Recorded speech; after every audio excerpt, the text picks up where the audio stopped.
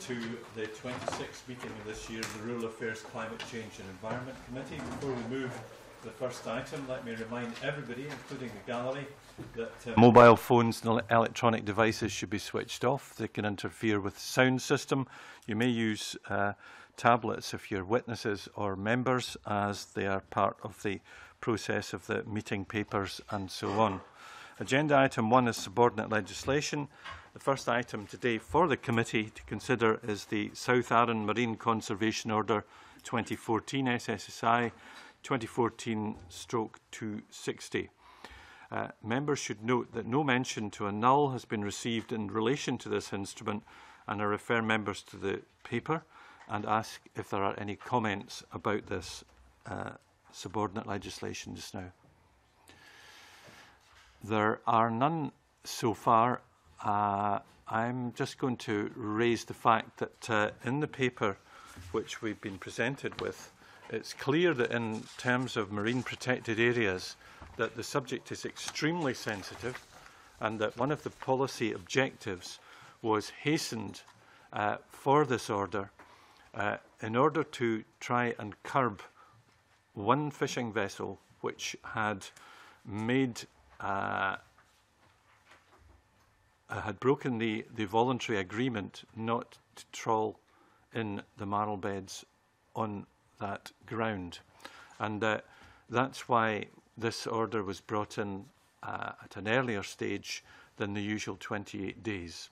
And therefore we understand why this happened, and I just wanted to put on record that we're glad about the vigilance with regard to marl beds and the difficulties of policing them. And that indeed we'll be very interested to see how they start to recover in due course. But apart from that comment, are there any others? Yes. Just gives me the opportunity to note we don't usually worry about these things, but the advantage of the negative procedure on these things is that it can be brought in immediately. And we sometimes feel that the affirmative procedure is more important because it gives us more time to scrutinise things, but actually there are times when you don't want time, you just need to get on with it. Thank you very much. Any other comments with regard to that? So are we agreed that we don't wish to make any recommendations in relation to this instrument at present? We're agreed. Thank you. Agenda item 2, the Scottish Government's Wildlife Crime in Scotland 2013 annual report. This second item today is for the committee to take evidence on the Wildlife Crime annual report for 2013 from Police Scotland and the Lord Advocate's Office. The committee will follow this up with evidence session next week with the Minister, and we welcome our witnesses today. Malcolm Graham, Assistant Chief Constable, Major Crime and Public Protection, Police Scotland. Good morning. Robbie Allan, Detective Chief Superintendent, Wildlife Crime Portfolio Holder in Police Scotland. Welcome. And Patrick Hughes, Head of Wildlife and Environmental Crime Unit in the Crown Office and Procurator Fiscal Service. Good morning. We'd like to kick off with a look at some issues related to the data in this report. Now, we recognise that in order to have data, you have to have a good number of years' data to be able to draw any conclusions about the relative merits of it. And looking at the data, there have been some suggestions that it could be clearer, but if we look at the quality of the data, why is the 2013-14 data not yet available? And why does the report use a mixture of calendar year and financial year information for a start? Just indicate if you want to answer, and the sound system will take care of your microphone. Malcolm Graham. Okay, thanks very much. I think the main answer to that question is it is a Scottish Government report, and the Scottish Government are responsible for the reporting period that it covers. I think it would also be safe to say that it is very much a work in progress, that the first of such reports, as committee members will be aware, was produced last year, and this year's report has sought to build on that. But I think if the observation is, could the data be more consistent throughout the report, and could it be more timely, then I think the answer to both those questions in the future is yes. it should be. And indeed, some of the data that you refer to would be available, but I think my understanding of the challenges posed is that it attempts to draw together data from a variety of different sources and source organisations, and therefore to get some degree of comparability and consistency, the government have made a decision to look at the reporting year of a calendar year, although you will see that some of the data, and particularly that from the police, is working on the financial year, which would be consistent with all of the data that the police produces. Okay. I think the only thing that I would add to that is that the terms of the report focus specifically on a calendar year. So the main focus of the report should be on the data which relates to calendar year 2013. The data which has been provided by the Crown Office does relate to 2013. I think that's true for some other data, but not for all of the data that's in the report. You ask why data is provided in terms of financial or accounting years, and I think that depends obviously on the organisation which provides it. You will see from the report that data has been provided which goes back over a number of years, again for financial and accounting years. My understanding is that the reason why the data has been presented in that way is to assist understanding and to provide some kind of context. I think as we move forward, the expectation would be that obviously this report will be a recurring event, that in the future all of the data will focus on calendar years, and that as we build up a database, then we'll essentially be able to compare one calendar year against another, and that would help considerably. I should say that as well that I think we're all conscious that there are, in terms of understanding the data and in terms of its presentation and its clarity, there is room for improvement. I should say as well that we have agreed with Scottish Government that our technical staff will have a meeting ideally within the next month to clarify the extent to which the statistics that we use can be brought into line with each other, which would mean that the report for next year will hopefully be presentationally easier to understand. Thank you very much. With regard to the clearer picture of trends in the data, have you thought about disaggregating categories so that poaching offences can be seen as a separate category?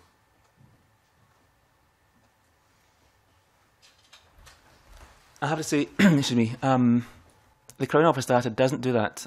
At the moment, there is no proposal from the Crown Office to disaggregate data which would relate to poaching as opposed to other wildlife offences. I think part of the difficulty is that wildlife crime has a definition which has now been agreed through the Partnership Against Wildlife Crime in Scotland, which is its acts or omissions which have an effect on any wild animal or environment. Now, that's the position that we are currently working in. At the same time, however, a great deal of the legislation which applies to this field has essentially been inherited from previous eras. You'll know yourselves that a consolidation statute was recently passed, which effectively brought together and harmonised as much as possible the various statutes that we had. But we do have the position that although some wildlife crimes are directed at the welfare of an animal, at the need to protect endangered species, other ones are effectively inherited from previous Game Acts, from the Deer Act, and are much more focused on poaching. So in terms of the different statutory provisions have a different impact on the crime depending on the nature of the crime. But I'm sorry to answer your question. At present, we don't, certainly from the Crown Office's point of view, we wouldn't propose to disaggregate that data. I understand why now, but we thought to ask because clearly that's something that hits the headlines separately and people understand the concept of poaching perhaps in a way. If no other members have a question on data, I would like to move on to, there may be more I suppose later as we go through, detection of wildlife crime. Jim Hume. Convener, good morning to all.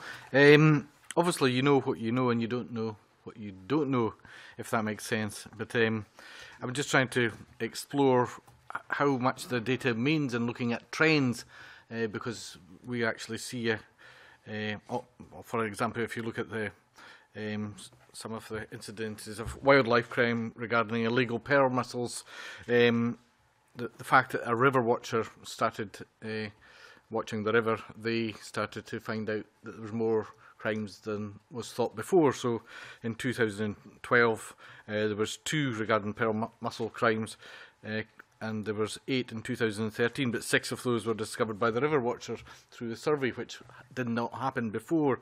Similar with other animals too, and in fact the Scottish Raptor Study Group, they consider that we only know about the tip of the iceberg regarding raptor crime. So it would be interesting to find out from yourselves whether you have any estimate of the proportion of different types of wildlife crimes that go undetected, and if those are low, which they probably are, is it meaningful to actually look at trends from year to year when actually the research is changing year on year? I don't want to get myself muddled up with the known knowns and known unknowns analogies, but I think it's safe to say that there are quite a number of known unknowns in the world of wildlife crime investigation, as there are in relation to quite a large number of other crimes that are reported to the police, or indeed crimes that we have to proactively seek. And wildlife crime falls into both of those categories. So some of them will only be found by the police or indeed other agencies proactively seeking them, as you've referred to, but a number are recorded as a result of being reported to us by a member of the public, and then further inquiry takes place. So I think the known unknown is that there's a reasonable proportion of wildlife crime which will go unreported to the police. We accept that, and therefore some interpretation that can be put on the figures is to say that an increase in reporting can be seen as an improvement in our ability to detect that the crimes are happening. Now, it's always very difficult to get beneath that and say what proportion of any increase is down to improved scrutiny or monitoring, and you need to look at cases often individually or in groups as they occur, as you've referred to, where you can perhaps attribute a specific finding to a specific bit of activity in one particular area, and we have got some examples where that has happened across the piece. I think the other thing to say is that the numbers of reported crimes, and you used the term tip of the iceberg, I can only put a feel on that from everything that we're getting from all of the intelligence sources that the police would use, and indeed the information that we get from the other groups that we work with. And it doesn't give me a sense that we are dealing with the tip of the iceberg. It does give me a sense that there's undoubtedly crimes that are unreported to the police and therefore go unrecorded. And what level that's at, I couldn't put a judgment on, but it doesn't feel like we're only getting the tip of the iceberg. And therefore, I think the final important point is that because the numbers are so small of many of the recorded crime categories, I think it is very difficult to, with any validity, look at trend analysis. If you're looking at numbers that are, in some cases, for certain crime types against particular animals, for instance, as few as 5, 10, 15, 20, doing a year-on-year comparison and trying to put any validity behind that, given that much of what we're speaking about may be unknown, I think is very difficult. So the trend analysis does have to come with some caveats, I think. Okay, and just to follow up on that, if I may, Convener, that's interesting. I'm glad you're saying it. You don't feel that, and I realise it's just a feeling, but you're in a perfect position to get that feel that it's not the tip of the iceberg. That is quite reassuring in some respects. But it would be interesting to explore where you think we can improve our information, whether it's using amateur naturalists' experiences, perhaps some scientific studies of actual wildlife populations, etc. I mean, is that happening at the moment? Can that happen more? Or I'm sure this isn't the case, but is it purely reactionary to when somebody reports, you go out and look, or is there some proactivity where you actually work with some of these groups already? Yeah, absolutely. We'll work proactively with as many partners as we can bring on board to paint that picture for us. I think going forward, one of the big things we do is this raising awareness, making sure that what is out there to be reported to us does actually come to us. So do we look at modern technology around about the use of apps and things like that for people that come across wildlife crime out there? But very much we attend all the various groups and study groups and link in with those just to understand what that whole picture looks like, so that it does start to inform us. What we lay that across is the intelligence that we are receiving, the different reports that come into us, just to try and paint that full picture. But I would agree, our kind of assessment at the moment is it is not the tip of the iceberg. I think we're getting a fair flavour of the wildlife crime that's out there, but there's undoubtedly an unreported number within that. No, that's okay. Okay. Yeah, I'm okay. Thanks, well done. Thank you, Convener. Thank you, Mr. Allan. I'm just wondering if I can pick up on that.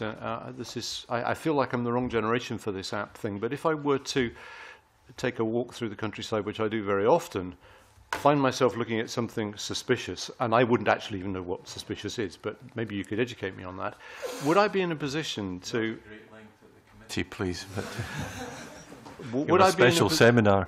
Would I be in a position to download an app that would enable me to take a photograph, send it to the right place, maybe even get back the right questions that I should then be asking myself to observe? Yeah, we've started a bit of work on that, and it would be hopefully a photograph, and also what it would do is it would locate you at the time that you're taking it, and that's the most important part of that. So if there was a dead animal, for instance, found that there was any suspicion around about how that animal had died, that would be the perfect way of reporting that. It's instant, it's coming straight to us, we can start to put the appropriate measures in at the back of that. So I think we need to really start embracing modern technology and using that sort of technology to get that reports in and make it as easy as possible for members of the public or anyone to make the reports to us. Okay, thank you. Wildlife crime reports and proceedings. Graham Day. Thank you, Convener. Good morning, gentlemen. Maybe now deal with what we do know or appear to know. According to Table 1A in the report, there were 1,554 wildlife crimes recorded in the period 2008 to 2013. Yet according to Table 9, there were proceedings taken in only around 19% of those instances over that period. I think the figure for 2012-13 is about 23%. If those figures are accurate, what message does that send to perpetrators of wildlife crime? Because it appears the message is that even if you're caught, there's a 3 in 4 chance you're not going to be proceeded against.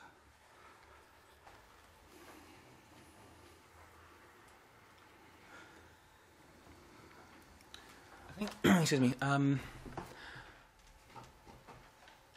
I think one point to be clear on with the data that appears in the report is that there is a use of different terminology throughout it, and that you'll see, for example, that there is reference to incidents being reported, for example, being reported to the police. Not every incident that is reported will, on further investigation, cause suspicion amongst the police. And insofar as the police have a suspicion, it's not always the case that they will be in a position to have a case which, with corroborated evidence, they feel that they can actually report to the Procurator Fiscal. If they pass that hurdle, the Procurator Fiscal themselves may not feel that the evidence is strong enough to actually take into court. And finally, when a case does go into court, then cases are sometimes, they do result in acquittals. So I think what I would say about that's the first thing I would say about the data, that because of the nature of it, because it comes from various different bodies, that has to be borne in mind, that we're not always looking at exactly the same thing when we talk about cases or crimes or incidents. The other thing I would say is that wildlife crime does present certain special issues which don't appear in other forms of crime. And I think this has been recognised for some time now. In 2008, I think there was a joint inquiry which was led by the Police Inspectorate and by the Crown Inspectorate of Prosecution. And one of the issues that was identified, first of all, was the legislation which was subsequently addressed significantly by the Wildlife and Natural Environment Act. But another factor that was raised by them was the sheer difficulty which is raised by crimes that are committed so far out into the countryside, where there is a real problem with gathering evidence. And if you compare the experience of crime in urban environments, where there are always by definition, going to be a much larger supply of potential witnesses, and as a result of that, then a much greater scope for data gathering. Those advantages that the system has in terms of fighting crime don't apply in wildlife crime. So there are issues that are presented in wildlife crime that don't appear in other sorts of crime.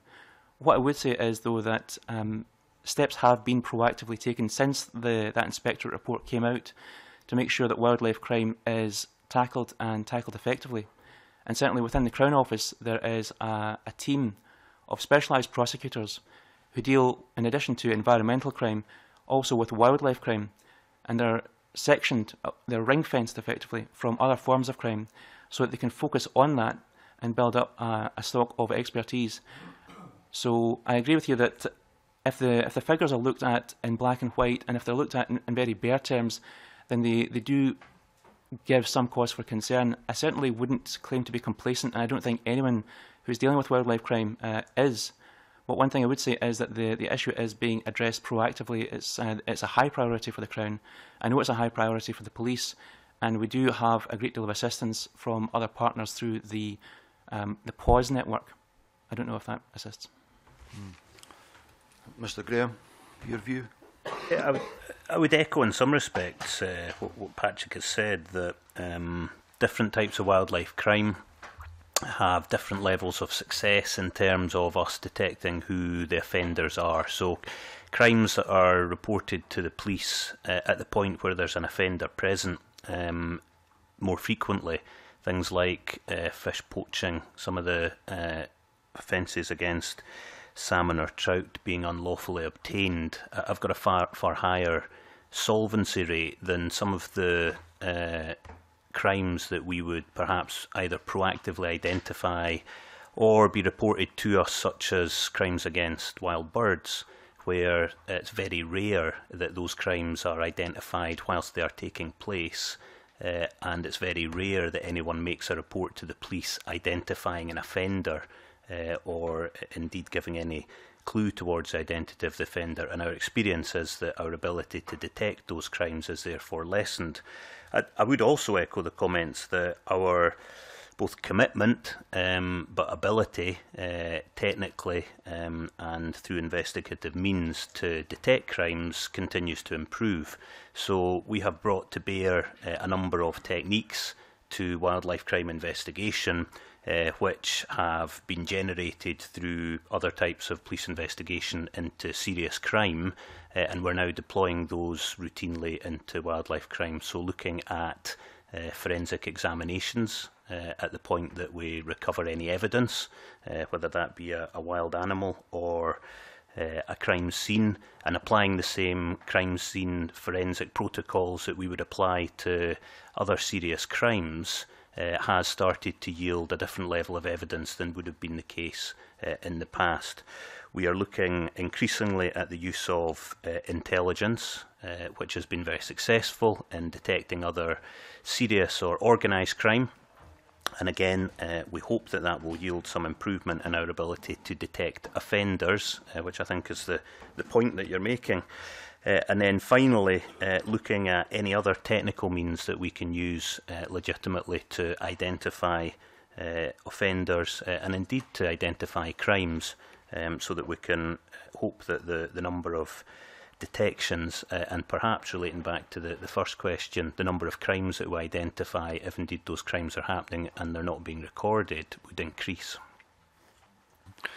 So if I may, convener, so can we be optimistic that in the years to come, as the wildlife reports come forward, we're going to see an improvement in these figures? Well, I think that goes back to the kind of previous questions. It depends what an improvement means. I think we'll certainly see an improvement in the quality of the data, because as I said in relation to the first question, I think we've got some way to go in terms of the comparability and the consistency of the data as being provided by different organisations. And as has already been referred to, we've put some plans in place to make sure that we do that in good time for next year's reporting period. In terms of improving figures, if that means a reduction in crimes recorded or an increase in crimes recorded, we would need to be more specific, I think, in the different crime types. I think we would need to specify some of the areas where perhaps we think it's most likely that crimes are being under-recorded, and I think those are the areas where we would have to either proactively go out and seek them, or other organisations are more likely to put more resource towards proactively finding out about crimes, and those figures are likely to go up perhaps, but there are quite a number of other areas where that won't be the case, and they're perhaps likely to be consistent. I think, sorry, I think I was more referring to the figures that I highlighted at the start, because while accepting all the caveats that both of you have put to these figures, the fact is that in a lot of other areas of recorded crime,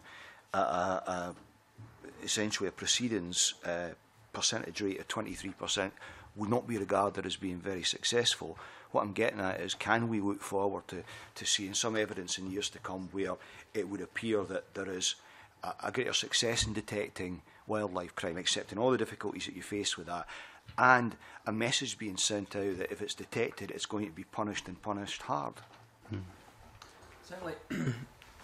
I am optimistic that over the course of the next years there will be an improvement across the board in terms of the detection of crime and in terms of the prosecution of crime. One thing I would say is, though, that, as I say, it is a high priority. The prosecutors who are dealing with this crime are specialists. All of them have years of experience. They participate in training courses. This is, apart from environmental crime, which has to some extent an overlap with it, this is the only kind of work that they do. They have built up an expertise in it, and they do get good results in court. I appreciate that more cases, I would expect to see more cases being taken up, and I would expect to see more convictions being secured. But I think I should add one caveat to that, which is this, that from the Crown's point of view, an acquittal isn't seen as a loss. The Crown doesn't consider itself as winning cases or losing cases. We put evidence into court because we believe that there is a justified basis for seeking a conviction. We put the evidence into court and we try to persuade the court that that is in the public interest. But any conviction in this country has to be returned because the court is satisfied beyond a reasonable doubt. And there are some cases that go into court where the court quite simply is not satisfied of that. And that is not necessarily the wrong answer, because, to be candid, evidence can look very persuasive in one direction at the start of a case when it's in black and white and it's on paper. But when a person is actually in court and is being asked, are you sure about this, are you sure about that, sometimes people do make mistakes. So insofar as I appreciate what you're saying, that you want to see more evidenced, a more evidence base for success in these matters, and I would agree with that, and I am optimistic that that will be shown in upcoming years. And but I simply wanted to make clear that the simple fact that an acquittal is recorded in a case, from our point of view, would not be seen as necessarily a negative outcome. Thank you. Supplementary from Dave Thompson. Yes. Yeah, thank you, Convener, and just a very quick one. I know that you're all busy people. The police service is busy, the Procurator Fiscal service is busy, and so on. And I've had some experience myself in the past. I spent many years as a trading standards officer, and you know, I've had experience of cases going in which were very sound cases, and they were sent back to us marked no proceedings. And I suspect some of the reasons for that were that they were often very complicated cases, and also with the PF service in particular being so busy, it was sometimes, I believe, maybe easier for these things to be pushed aside, because there's huge pressure on your fiscals across the country. Now, you've partly answered the question. I think, Mr. Hughes, you mentioned it was a high priority crime, this, and Mr. Graham, that you classified it along with other serious crimes, I think, when you were speaking. But these crimes are very difficult to detect and very difficult to prove. Therefore, I would just wonder, does that warrant you taking a more positive view generally when these sort of cases come before you, either from the police's reporting point of view, or indeed, you know, when it gets to the Procurator Fiscal, that they're not just looked at in the round, but it's recognised that because of the difficulty of detecting these crimes and proving them, that an extra effort should be made to ensure that they come before the court. Yes. If I can answer that really in two phases. First, I do want to stress that these crimes, they are treated as a priority. The prosecutors who deal with them are passionate about securing outcomes that are in the public interest. Please, I'm not sure, frankly, what previous experience you may have had with cases that perhaps ought to have been taken up but weren't.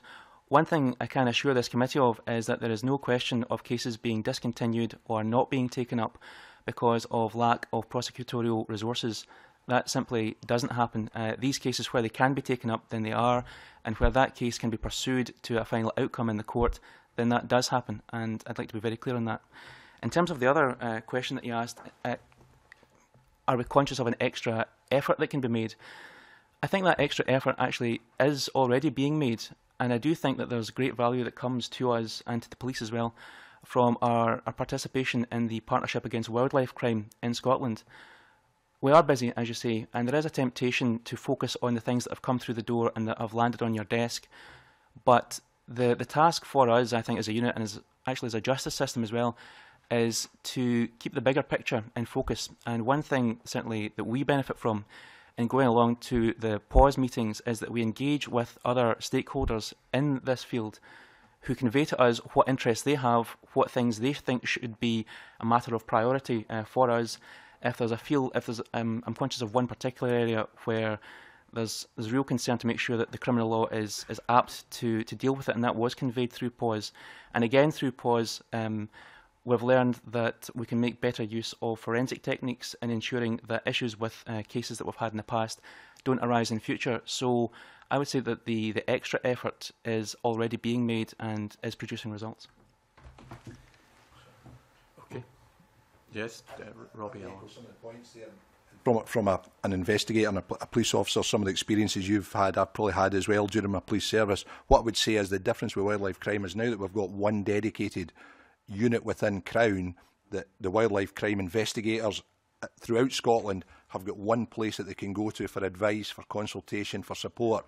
That's allowing us to get, and we all meet together as an enforcement group as well, and it allows us to share the good practice to ensure that how a case is built in relation to certain types of offences, what worked in this area, what worked in that area, and you're always getting a one consistent voice back. You're not getting different procurator fiscals with different interpretations sometimes, or one with a bigger workload than another. What you're now starting to get is this consistency. Hopefully it'll be a consistency of investigation, and as we improve those investigations as we go, and a consistent message coming back from the Crown in relation to what it is they're looking for to secure those convictions that we're looking for. I think you used the term, could we take a more positive view? I think we take a very positive view towards the status of the investigations within the context of a wide range of priorities that the police are responsible for across Scotland. And therefore, we do take specific measures. And it's not to say that wildlife crime investigation is a priority that outstrips all others. That wouldn't be the case at all. But there are very specific structures, and there is a specific focus on the wild crime inquiries, which has had good results.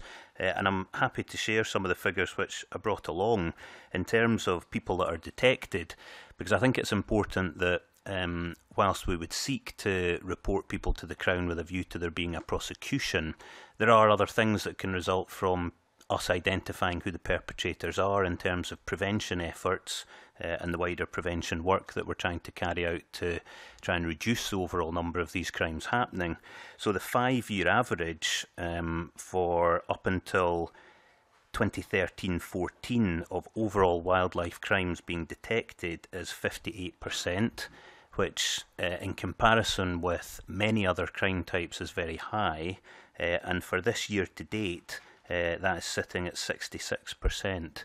So that's actually a fairly high overall detection rate when compared against a large number of other crimes in Scotland. And whilst clearly we could do more, I think it is a positive endorsement of all of the efforts we're taking to identify who's committing these crimes. That's very encouraging, Convener. Thank you. Alec Ferguson. Thank you, Convener. It is encouraging, and it's very reassuring to get those responses to Mr Thompson's question, which, if he likes to look ahead in his papers, he might realise would have been asked by me a little bit later. But that's entirely, yeah, you often do, Mr Thompson. That's by the by. What my question really is, given that very reassuring evidence and answers you've just given, is why, and it's really to the Crown Office, Procurator Fiscal Service, why, therefore, in the last 2 years certainly, are around a fifth of the cases that are reported by Police Scotland marked for no further action. I'm particularly reassured by the fact you said you are not interested in just getting convictions. You know that it's not some league table or percentages of gains against losses. So that almost increases the validity of my question. Why? Can you expand on that? Why 20% are marked for no further action? Essentially, cases can be marked for no further action for a number of different reasons. In the table that was produced this year and also the one that was produced last year, they're both in the same format. You'll see that there are figures for cases that were marked for no further proceedings or no proceedings, more accurately. And then there's a figure in brackets next to that which represents the cases where there was no prosecutorial discretion in that matter. I think this year there are, in fact, fewer cases where prosecutorial discretion was exercised in terms of not taking up the matter. There were two matters, I think, in 2013 where where a case could have been taken up, but the Crown exercised its discretion not to do so. Both of those decisions were made in the overall circumstances of the case and also the offenders. In one case, the accused person had significant mental health difficulties and also had other criminal proceedings pending against them, which were going to inevitably result in a much heavier sentence than he was going to receive for this one. So in the cases where prosecutorial discretion is exercised not to take up a case, that's done taking into account all the factors and effectively carrying out a balancing exercise. But you'll see that the bulk of cases are cases where there's no prosecutorial discretion, which is a situation that when a case arrives, it's simply not possible for the case to be taken into court. There are a number of reasons for that, and I think they're listed actually in the report. But the most frequent ones, are cases which are time barred. There are strict time bars for proceedings to be put into court, and sometimes those time bars are simply either the case isn't received, either the case is actually received after time bar, or it's not received close enough to time bar to competently put it into court. The other issue is insufficient evidence. And one thing I would like to say about that is the sufficiency of evidence is a difficult question. It's a question which not only the prosecutors, not only the reporting agencies, but actually the courts themselves find quite a difficult one.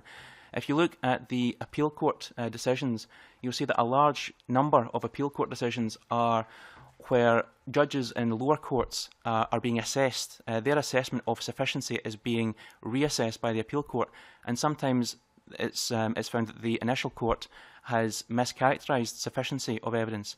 In most wildlife crimes, not all, but in most, there is a requirement for corroboration. Now, corroboration in its truest sense can come from two sources. One of those sources can be circumstantial evidence. What will constitute corroboration from one case to the next isn't always clear, and in some cases you won't actually know until you're in court whether or not the corroboration that you have is what you think you have.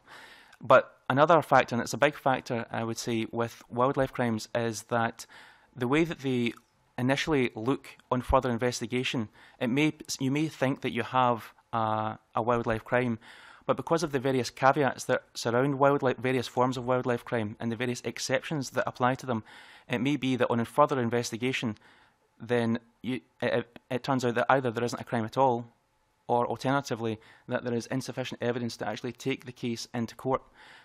And so all of these decisions are being made in a relatively short amount of time. I mean, the reporting agencies, who aren't just the police but also the SSPCA and other agencies, they investigate crime and they are keen to get the cases to us as quickly as possible. So an assessment has to be formed by them at a very early stage, and then it has to be provided to us.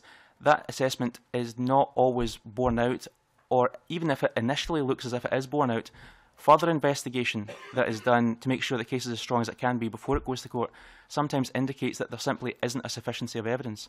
So that would be the explanation for the no take-up rate. And could I just very briefly, I mean, thank you for that detailed explanation. Is that a similar percentage to other forms of crime, or is there some reason for an exception in the case of wildlife crime? The short answer is today I can't actually say that. I haven't conducted an analysis of our statistics against the broader COPFS, and I should add the caveat as well. I think I can answer that question probably in writing, but not today. The statistics that we've prepared for this annual report are very much, they're unique. No other unit actually does them because of no other unit, I think, is subject to the same reporting requirements. So there won't be an immediate read-over from our statistics to everyone else's. But in terms of the no take-up rate, I think that is something that can be clarified. I can't say today whether or not it's at the same level, greater or lower. If there is a divergence, I would again point out simply that wildlife crime is subject to a large number of exceptions and different characteristics that don't apply in a lot of other criminal law. One of the big things with wildlife crime is that a lot of wildlife activities actually aren't crimes at certain times or if certain conditions are met. Whereas if you compare that with like crimes against property, crimes of violence, these are always crimes. I mean, if you looked at the Code of Hammurabi from Babylon, they would have been crimes then. But the wildlife crimes that we have, they're criminal. Sometimes acts can come in and out of a criminal category, if you see what I mean. But I'll make a note to provide that information to the committee. Yes. That would be useful, yeah. Would be very helpful indeed. Thank you. Thank you very much. Thank you. Good. Brief question about the time bar. Yeah. Just for the purposes of clarity, Mr. Hughes, when you talked about time bar quite often being a factor, is the time bar on wildlife crime, or some instances of wildlife crime, different to other crimes? And if it's not, could you explain why it's a factor there and not with others? To be honest, wildlife crime is based almost entirely on statute, and most statutes have their own time bars. So the time bar the time bar can vary depending on what statutory offence you're dealing with. Most of the offences that we're dealing with have a 6-month time bar. So that basically means that the case has to be got. I'll qualify that.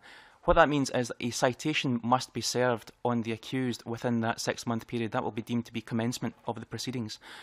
One of the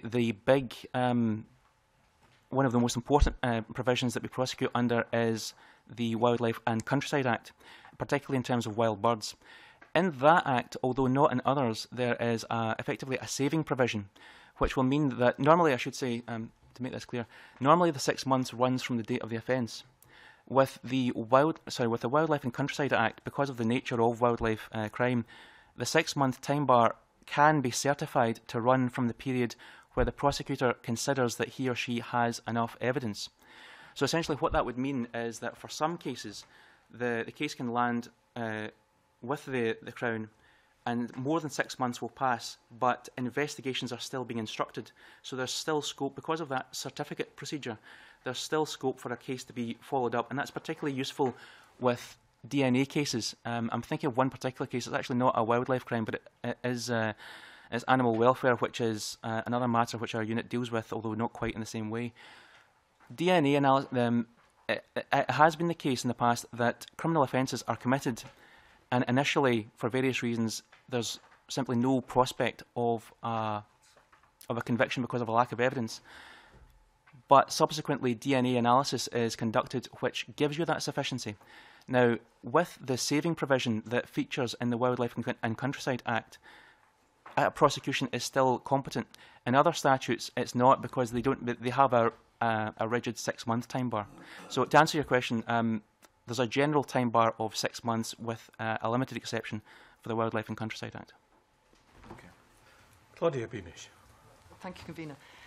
Good morning to you all, and could I just take you back as a panel, if any of you have any further comments on the present status and possible changes to corroboration, which may or may not be appropriate for you in your roles, in your professional roles, to comment on, but particularly in relation to the remoteness of much wildlife crime, and whether, in terms of the armoury for evidence, whether any changes might be helpful.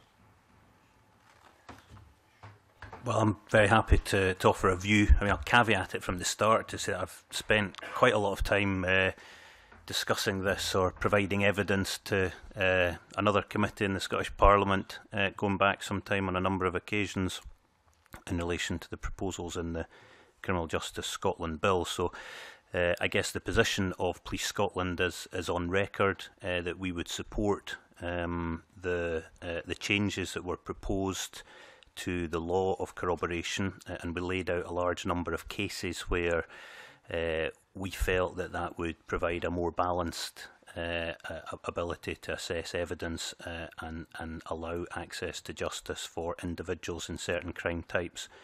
Wildlife crime cases were not ones that we used in those particular cases, and I haven't thought in great detail about the nature of the specific laws round about wildlife crime and whether that would or wouldn't be of particular assistance, balanced against all of the information that we provided, which I think demonstrated that we understood very carefully the position that there needed to be safeguards in place to ensure that when evidence was presented to court, it would be viewed in a balanced way, recognising all the rights that people that are accused of crimes have. So that is quite a long way of saying I think that I would probably be reserved in offering a strong view in relation specifically to wildlife offences without having the opportunity of looking in more detail about the essential facts that would be required to be proved for each of those offences and how that's laid out in statute before I would come to a position on that. But I would be happy if it was useful to the committee to consider that and write in due course. Thank you.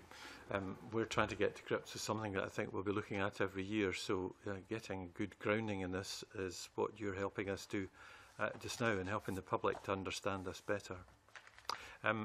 Turning to raptor crimes and additional measures that have been brought forward, we know that some changes were proposed in 2013, including the restriction on the use of general licences, perhaps a review of wildlife crime penalties, establishing if they act as a sufficient deterrent, the encouragement of law enforcement to use all investigative tools for their investigations, supported by the Lord Advocate.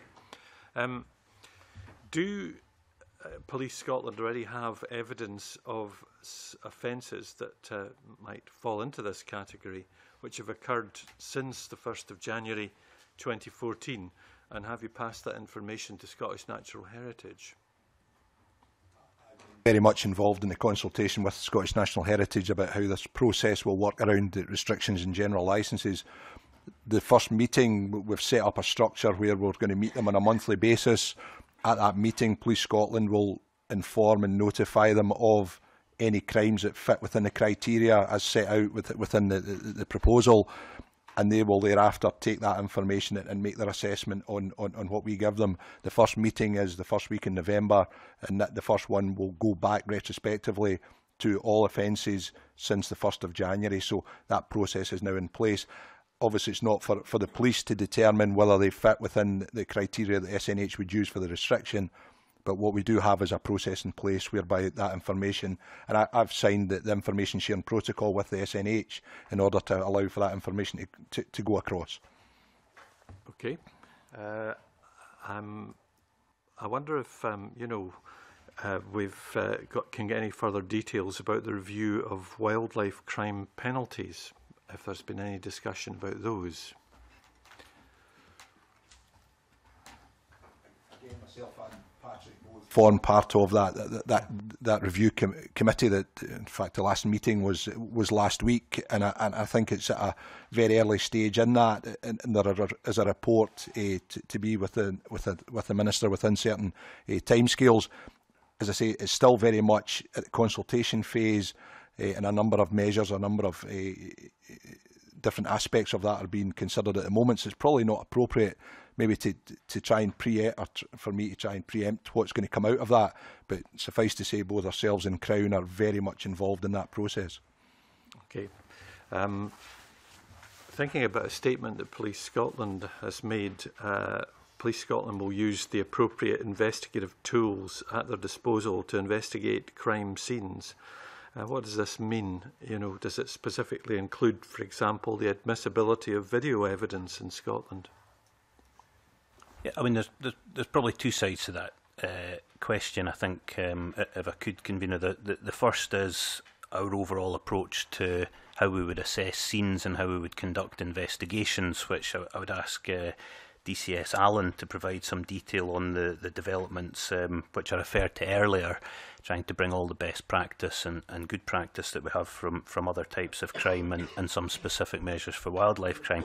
And then I think there's a specific issue round about the use of video evidence, and I will cover that. I think there's been some discussion ongoing about video evidence and how it might be obtained. I need to be clear that if the police are going to obtain any video evidence, then if it's going to come from a specific directed camera, then that would be covered by the Regulation of Investigatory Powers Scotland Act. As a public authority, Police Scotland are required to take cognizance of the Human Rights Act in terms of the intrusion that any such activity would have into individuals' lives, and not just an individual that we might be specifically targeting. That means that the requirements within the European Convention then, in terms of individuals' human rights, are codified through that domestic legislation, and the police are required to authorise such activity in a way that is later inspected through the Office of the Surveillance Commissioner on a regular basis and scrutinised very heavily, and I should say quite rightly so, because these tactics do potentially have the ability to intrude into people's private lives and indeed to intrude collaterally into other people where information might be gathered. The test that is used in authorising such techniques from the police is one of proportionality and necessity, and that is laid out in law, and the authorisation levels for such activity varies, but that would go from a superintendent as a minimum level for what are deemed to be the least intrusive tactics, up to a chief constable or indeed beyond in some circumstances. And in these cases, there are very careful considerations round about proportionality, looking at the nature of the crime, the impact of that crime, how serious an impact it has, and that is often assessed as an impact on an individual in terms of violence, in terms of the impact it would have on an individual's life. But there is also an assessment round about economic and social impact, and necessity is a test based on the availability of other means to investigate that crime, and how those other means have perhaps already been used or exhausted in those particular circumstances or in other analogous circumstances. So I suppose what I'm trying to say is that there are some very stringent tests to be met before such tactics should be deployed. I think it's quite right that that is the case, and therefore it won't be the case that the police will routinely be deploying this type of tactic to wildlife crime investigations. That's not to say that I would rule it out in any circumstances, but it is less likely that that test will be met, or those tests that I've laid out will be met in many of the crimes that we're dealing with. Now, there are circumstances where other organisations have gathered video evidence, and that has come to our attention. And the admissibility of that in court is a matter for the Crown to consider, but I would have a concern if it was to come to our attention that organisations were specifically seeking to use video evidence to capture the identification of perpetrators of wildlife crime, etc. And as a public authority, we wouldn't be in a position to endorse that. Of course, there are a whole variety of other reasons why CCTV cameras are set up in relation to monitoring premises or monitoring sites, and from time to time they might capture evidence of crimes which could then be used, and that is the case. So I hope that covers some of the issues round about the use of technical evidence. was about to ask you about the difference between what you've described and CCTV, you know, we obviously can see that it is far more stringent relationships. But I want to ask a little more about filming and so on. First of all, Graham Day. Thanks, Convener. Just a point of clarity. If a member of the public on their phone filmed an assault, serious assault in the street, that's obviously something that would assist the police in their inquiries. If a farmer is out on his land and he sees hare coursing taking part, so people take part in hare coursing, and filmed it on his camera, is that something that could be used by the police? Is that something that would be used as evidence or considered as evidence by the prosecution service? Yes, absolutely, is the answer to that. And it's a very different set of circumstances than setting out to proactively film covertly either a specific area or a specific individual without their knowledge. And that's why it's deemed to be very different in the law. I don't know if the Crown would wish to offer a view. The example that you've just given presents really no evidential difficulties at all. The farmer is entirely within his own rights because he's on his own land. He's using a camera to capture something that he himself is seeing, and he can actually speak to that evidence in court in due course. A difficulty can arise when people are on someone else's land. And as you know, access to land is possible in terms of Scotland, but that is really a matter of statutory right. The statute makes quite clear on what basis you can be on someone else's land, and it's important therefore that if you gather evidence or if evidence comes into your possession, it's important that your own position and the basis on which you're on that land should be in accordance with the terms of the statute. If that weren't the case, then the answer depends again on the circumstances. Scots law doesn't have a rigid exclusionary principle. You may sometimes hear an expression called the fruit of the poison tree, which is an American, or at least it was an American doctrine, whereby if there had been some illegality which produced evidence, then any evidence which was produced by that would be out completely, and there was no possibility of introducing it. Scots law has never taken that approach and adopts a balancing exercise again, which will take into account all circumstances. The first question would be, is evidence regularly obtained or is it irregularly obtained? The example that you've just given me would be an example of regularly obtained evidence, and evidence which has been used by the police under RIPSA, again, is regularly obtained. There's no need to justify that. If evidence is irregularly obtained, then it may be that irregularity can be justified, but again, it may be that it can't, and I would join with Malcolm's comments that there can't be no endorsement of any course of conduct of the matter in the manner that he's described, of trying to circumvent the provisions of RIPSA. I mean, I should make clear as well, RIPSA only applies to public authorities like the police. So they, for our purposes, they are the only reporting agency that are in a position to use it. Okay, thank you. That's useful. Indeed. We're interested, I think, Claudia Beamish with a question now on resources for Police Scotland and the Crown Procurator Fiscal Service. Right, thank you, Convener. The first part of that is question for the police, and it's about, if I'm right in understanding this, the police didn't follow the Crown Prosecution Service in having one unit dealing with wildlife crime, and the wildlife crime officers obviously need to be spread throughout Scotland. But is that correct, and is there a reason for that decision? Although there is, obviously Police Scotland now. I'll ask DCS Allan to provide some detail about the structure that is in place now and why, but at a very broad level, we don't have a national unit in Scotland. There is a national wildlife crime unit for the UK, which is based in Scotland, which we are a big part of supporting, and the Scottish Government supports very clearly in Scotland, and we work very closely with them. But we have a national structure for Police Scotland, and that is led by DCS Allan, but it is deliberately decentralised into local policing divisions, because we believe that is the best way of delivering what we're seeking to achieve in terms of wildlife crime. I'll ask DCS Allan to explain the nature of that and how it works. Yeah, the structure that sits underneath me now is that we do have this link directly into each of the divisions, the 14 divisions, and there are two links in, one at a management strategic level at Chief Inspector Superintendent level who's a lead within the division, and then you've got a wildlife crime liaison officer within each of the divisions as well, 5 of which are full-time and the others are not full-time, but they still perform that role within the division. What we also have is a national coordinator who sits working for myself as well. So that way we believe that we've got that national coordination, but we've actually got the solutions being delivered and investigations being delivered locally, which is where they're best place to be undertaken.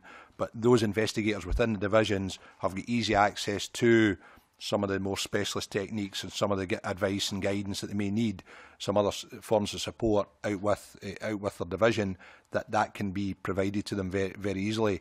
But that overarching governance structure, we believe, because of the geography of Scotland, we believe there's, for us to have a closed, tight task force or a small unit, I don't think that would provide us with the coverage and that kind of that local accountability and that local focus that needs to be around about some of these crimes. So that's the structure that we believe is the best structure for wildlife crime in Scotland.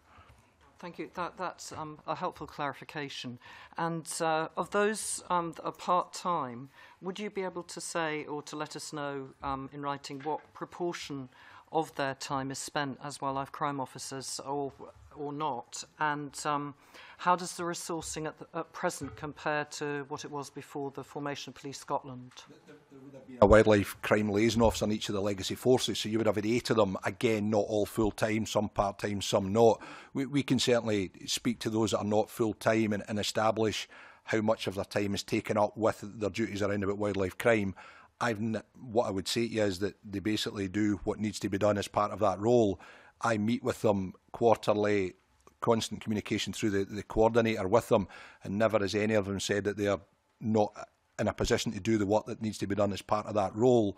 So what I would say is I'm quite happy that what they're having to do is commensurate with their role. On top of that liaison structure, we've got 110 officers within Scotland who have received, I would admit, various degrees of training around about wildlife crime, and those are the ones that sit in support of the liaison officers in each of the 14 divisions, and those are the ones that we would go to in first instance round about some of the wildlife crime investigations.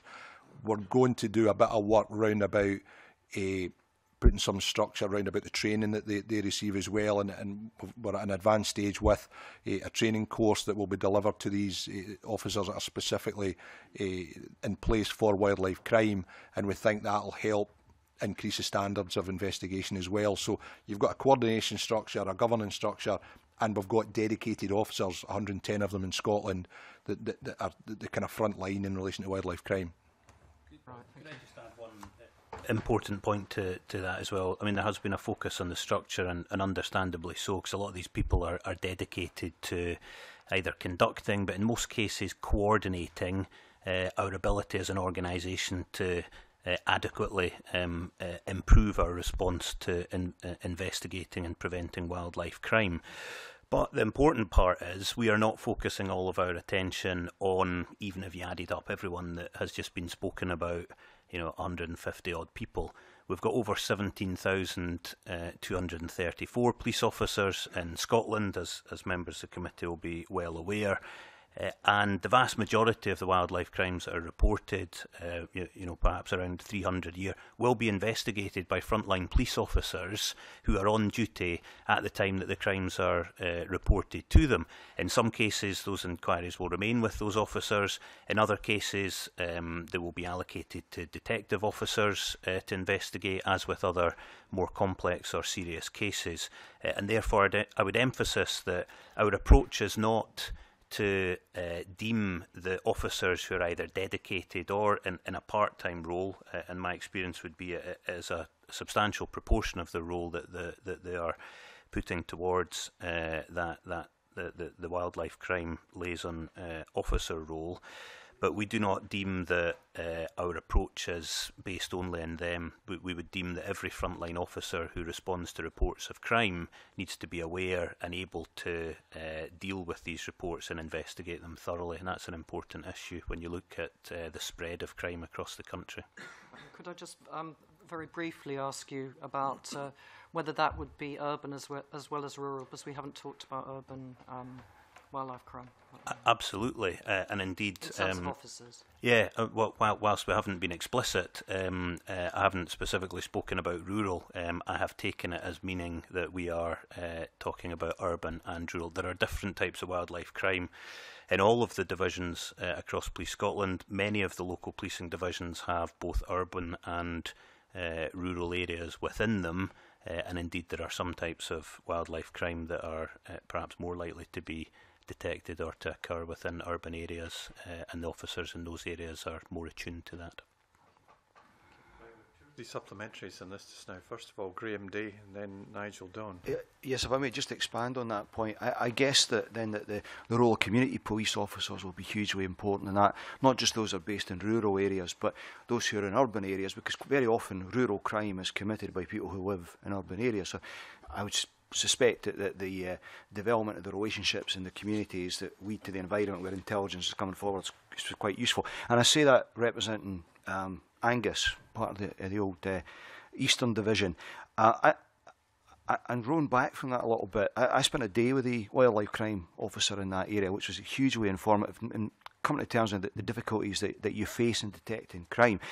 I just wonder, with the creation of Police Scotland, what effort went in to taking that experience and best practice in areas like Angus and ensuring that was shared across the whole of Scotland and also from other areas, obviously?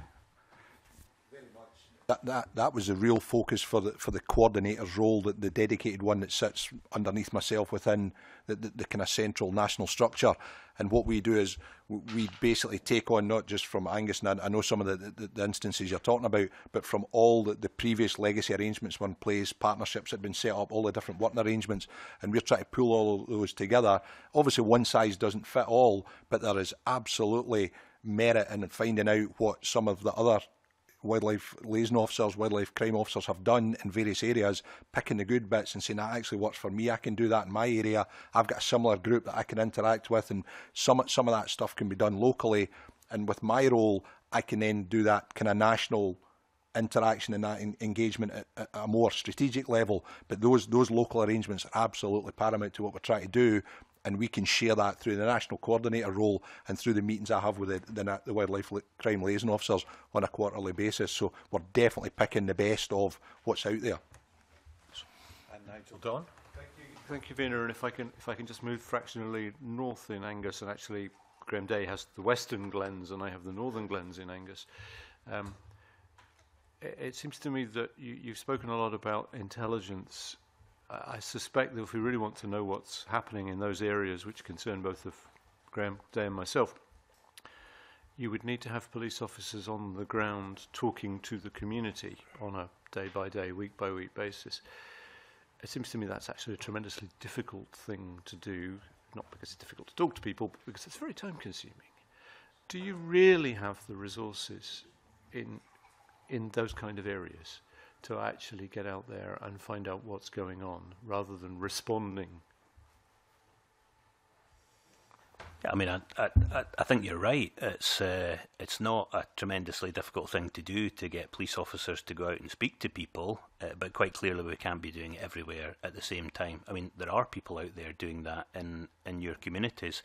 I know for a fact there are people doing it in the community that you represent, because we have done a specific piece of work round about some intelligence that we did receive in circumstances that in the past have been quite high profile, and much of that was received from officers on the ground speaking to those that are working on the land and feeding that back through so that we can support that. So it is happening on the ground. You know, would it happen more if we had more people? Yes, it would, as the honest answer to that question.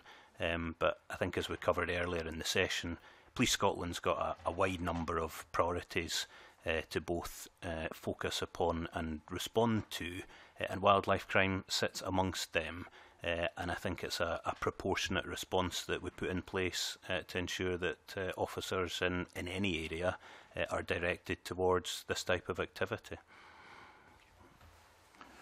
Just a little tie-up question about from Angus MacDonald just now with regard to statistics, and then Dave Thompson.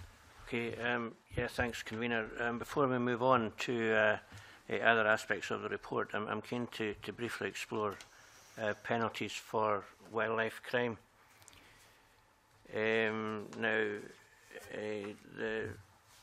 Taking on board the fact that we're discussing a Scottish Government report, why does the report not include any information on the penalties for wildlife crime, and is that information freely available, and could it be included in future reports? I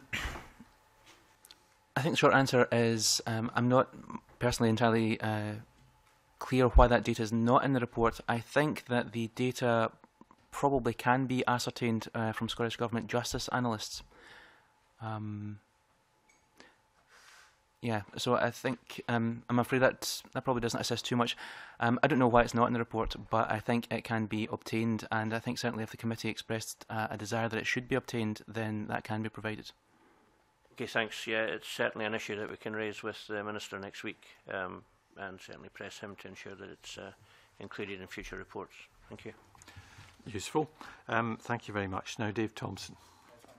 Convener, I was interested when Mr Hughes mentioned that animal welfare was also one of the responsibilities of his unit, and when I was in local government I was responsible for animal health issues in the Highland regional area. I was heavily involved back in 2000-2001 or thereby with the foot and mouth outbreak, for instance, and I'm just wondering how much cooperation there is between police and local authority. Animal health officers. I know that not all councils appoint dedicated animal health officers. Some of them designate their trading standards officers as also animal health officers and so on. But there are a number of dedicated animal health inspectors. We had a couple in Highland, for instance, you know, and whether the dual responsibility in relation to the Animal Health Act. I mean, every constable is authorised, you know, it's constables that are mentioned in the Act, so constables can enforce anything there. But the responsibility of the local authorities, the responsibility of the police, what's the current cooperation, and would there be any merit in having a look at all of this and looking at the responsibilities and possibly consolidating some of those responsibilities? I mean, would it be useful if Police Scotland had the full responsibility for these issues? There is an additional resource there of animal health officers, some dedicated across Scotland, that could fit in fairly well, I would have thought, with what you're doing generally. So I just wondered if there had been any thought about this, any discussion about this, or if there's any merit in having a look at it, if not. I have to say, to be perfectly honest, it's not something that I'd considered before coming here today. The cases that we see are generally reported to us either by, the animal welfare cases that we see are generally reported to us either by Police Scotland. In fact, the majority of them come from the police. Some of them come from another reporting agency, which is the SSPCA. So the involvement of the animal health inspectors at the local authority takes place at a stage prior to us really becoming involved, and our experience is that they generally assist the police and provide evidence and then effectively become witnesses in the case. As to whether or not there's scope for combining the role, I'd like to give that more thought, is the short answer. I'm conscious that if I was expressing an opinion about that, it would really be on the hoof, and also I don't want to commit any other organisations which may or may not agree with that. It's not just the welfare issues, there's a broader animal disease issues, you know, that come into this as well. And, you know, I mean, I would welcome you giving some thought to this. I don't know if the police have any of that. An area, likewise, that I'm aware we're involved in any discussions around. I'm sure it would be worthy of looking at, without wishing to jump into expressing a view upon it. I would be happy for that to happen, and perhaps it's something that we could do through the network that we have, the PAW network, which we've heard about already. And as a general principle, we will work closely with any agency or organisation that is going to support the aims of the organisation. So if that was the case, we'd be happy to do that. Okay, thank you. So whether it's pause, hoofs or wing, returning to wildlife crime incidents in 2014. Dave Thompson. Yeah, the particular incident that I'm interested in, obviously, is the Rossshire incidents where red kites and buzzards and so on were killed, and I'm particularly interested in the fact that just at the weekend there were a number of media reports following a press statement, I think, by Police Scotland, stating that it didn't appear that this was deliberate, that it had been accidental. I mean, obviously, you'll be well aware it's caused a lot of consternation, not just in my constituency and Rob's, but all over Scotland and more widely. So I just wonder if you could give us any further information on the statement that was made at the weekend and elaborate on that a wee bit. I'd welcome that opportunity if I could perhaps provide a bit of clarification, and then I'll ask DCS Allan to provide a bit more detail about what has gone into conducting that investigation. I think you said that the birds hadn't been targeted, but it had been accidental, and that certainly wasn't the nature of the press release that we put out. We were very careful to say that the assessment was that the birds had not been deliberately targeted, that had died.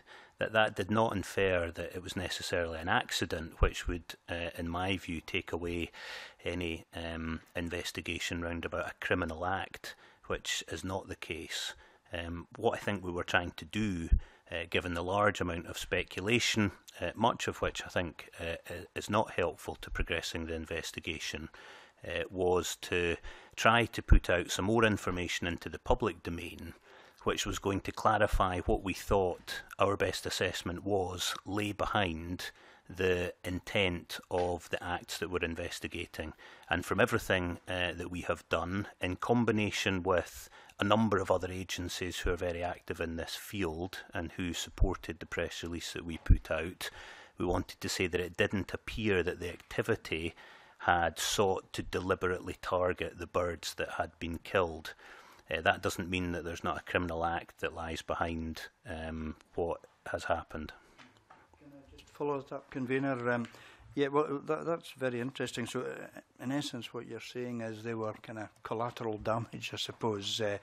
But what kind of evidence do you have in relation to what was targeted? Because if pest control measures were applied and they would have been targeted at something, and what you're saying is it wouldn't be the birds. But you know, what were the targets, and what evidence is there that the targets were actually hit? I mean, I'm not aware that there was much evidence of other birds and other species actually being found in any great numbers anyway, you know, dead. Yeah, it is a combination of all of the circumstances. I think we are doing our best to try and put out into the public domain as much information as we can about what the findings are.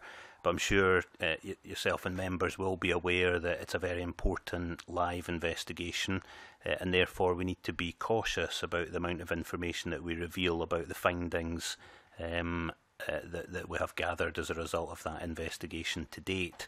And that is why we arrived at the situation where we released the statement that we did. So I'm not able to go into precise detail about all the other findings, because I would hope in the future that could still be a part of a case where we're to identify the perpetrator or perpetrators and the circumstances, and I wouldn't want anything that I would say now on public record to potentially in some way work against that in later proceedings.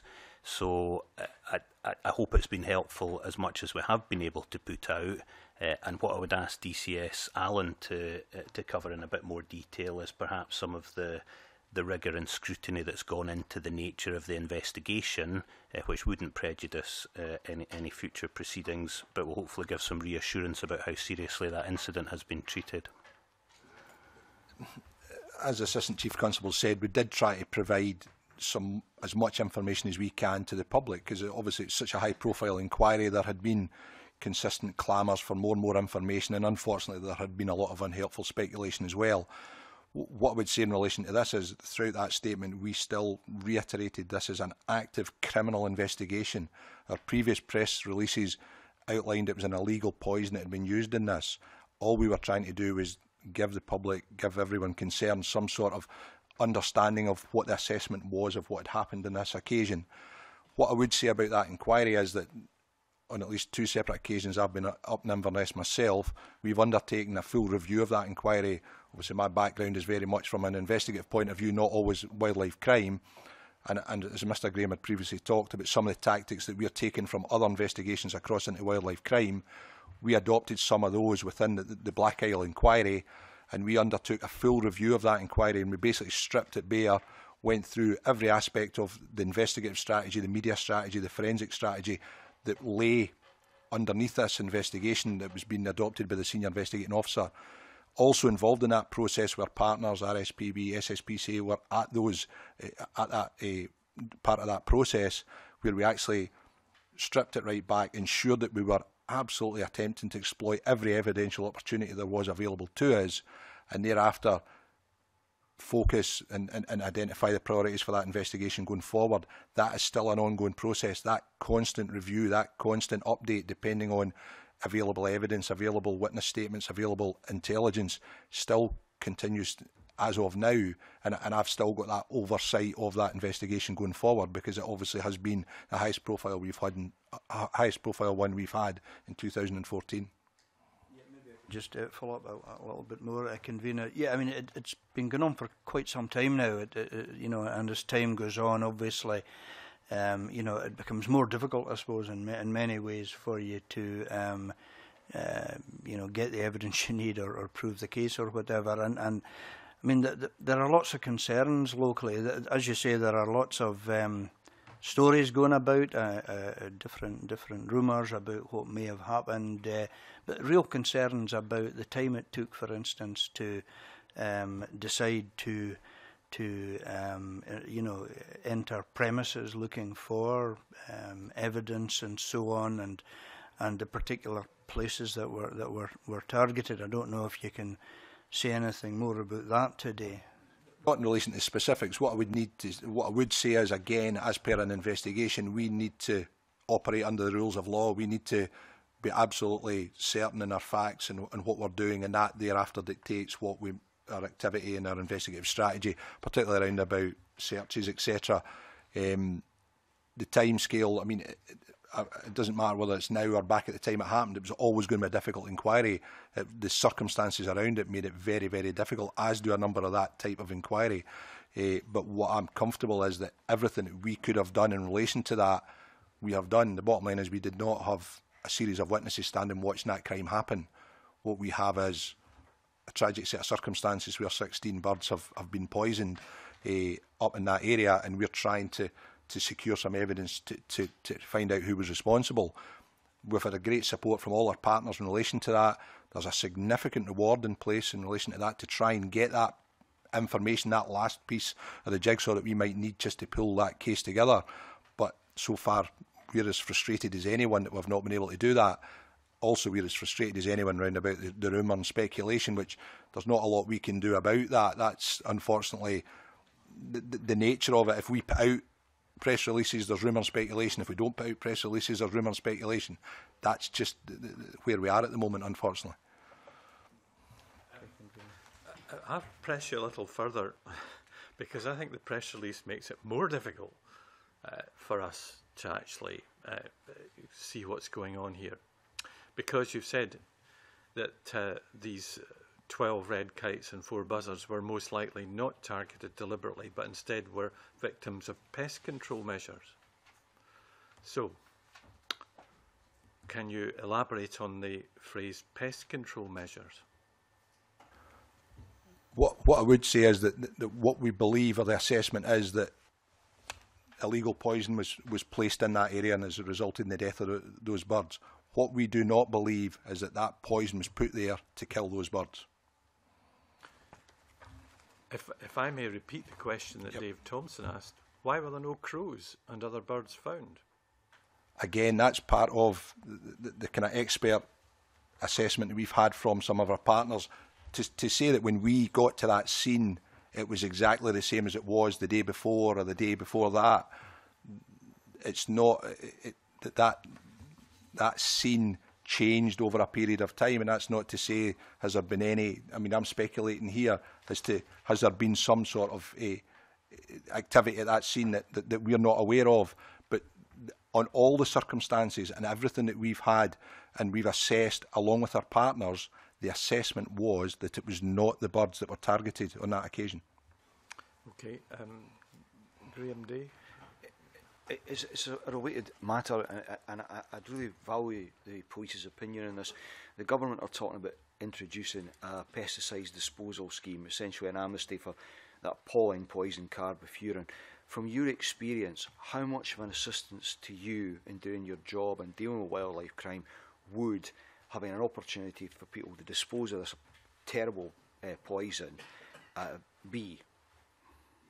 Absolutely, and probably that's what the Black Isle does show, is that very small amounts of any of these types of illegal poisons have absolutely catastrophic consequences. So anything that we can do to get rid of those, and they've been illegal for so long, we just need to get them out of our society. They shouldn't be there. So we're fully supportive. I'm aware of the discussions and the proposals round about that, and very much Police Scotland are very much on side with that. I think to add to that, I think there is a practical effect, because we know that in cases where we find illegal poisons, because of the volume of poisons that are still being stored, i.e. that haven't been disposed of, it's difficult for us to draw a conclusion that would match that to any particular criminal act. We can't necessarily draw evidence from that. So there's a practical effect in trying to reduce the amount of the poison that there is out there. But I think importantly there's a very strong message that's sent to people to say you have an opportunity to come forward in a way that hasn't been made available to you since the legislation changed, and it changed for all the different poisons through different pieces of legislation through time. But some of it is, in some people's eyes, relatively recent. I think we're going back to Acts in 2006, 2007. And that poison has lain not being disposed of. Well, this is the big opportunity that people will have, and then thereafter I think we're in an even stronger position to redouble our efforts in terms of any consequence that would come, and any conclusion that can be drawn from people who would have chosen not to take part in that exercise, which we would be very supportive of. Thank you. To come back to the question about you working with your partners, as you say in the press release, where do you consider the NFUS and Scottish Land and Estates in terms of your partners? I think that they are key partners in terms of the work that we do on a day-to-day basis in local policing. I know that they have both spoken publicly and supportively of the efforts that we have made in for instance, the inquiry that we've just discussed. And I know that their interests, albeit I think the Farmers Union are not specifically represented in the main PAW group, their interests are represented within the formal governance and coordination structures that we sit upon. Now clearly there are a number of groups that at times appear to come with competing interests and sometimes differences of opinion, and the police are a part of that.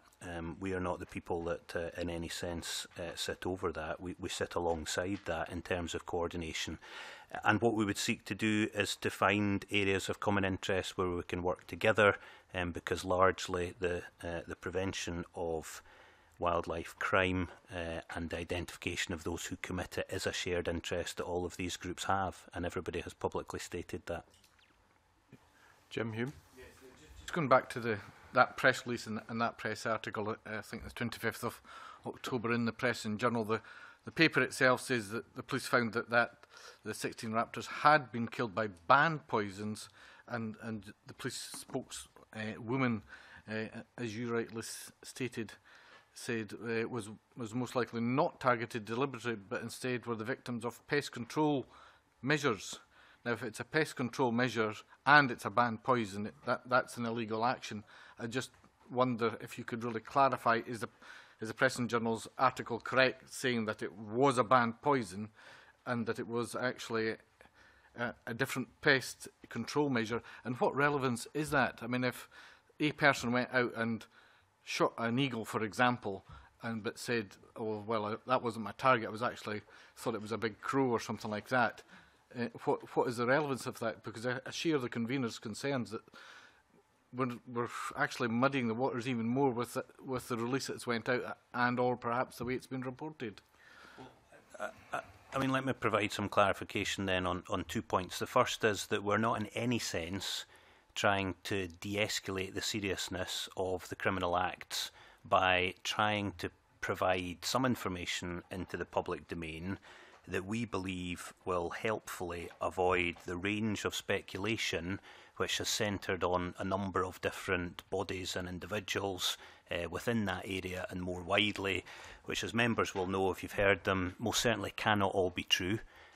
And it is not unusual in a set of circumstances like this where there's this level of public interest and therefore media reporting that there are a large number of rumours and pieces of information, all of which I'm very clear the police will be aware of, and all of which we will take seriously and attempt to investigate with the purpose of either establishing if they are true or if they're not, establishing that they're not true, and that can assist with the investigation as well. And that was the reason behind putting the press statement out, because our belief was it would provide some clarification and it would hold some weight in the public domain to steer away from some of the most unhelpful speculation that was directing people towards specific causes of the acts. It wasn't in any sense trying to make out that it was a less serious or a non-criminal act, and I think we were quite specific about it remaining a criminal investigation. And if the sense of that has been to in some way deprioritise or de-escalate the seriousness, then that absolutely was not intended, and our efforts to resolve the circumstances and identify what has happened and by whom continue. And just to, I don't think the question's been fully answered, maybe.